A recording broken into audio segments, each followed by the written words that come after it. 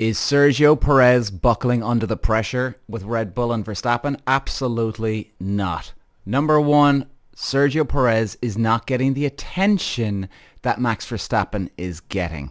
Number two, I raced for 13 years. I've been around the block quite a few times. I've seen every scenario possible. I've never seen two teammates battle it out and one driver buckles under the pressure so early on in the season. If this was a scenario where it was down to the last two races, the championship was up for grabs and it was Perez versus Verstappen, and Perez started making mistakes or he was just going slower, now you could say, oh, okay, this guy, he's rattled, he's buckled, man. But no, absolutely not.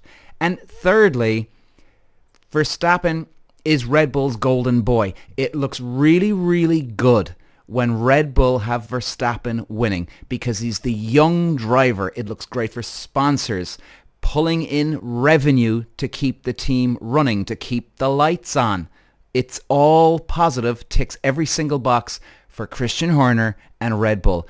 He is not, under any circumstance, Sergio Perez, buckling under pressure. We're not even halfway through the season.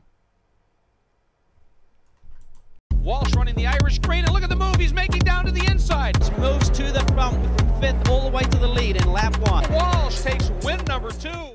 Peter Walsh.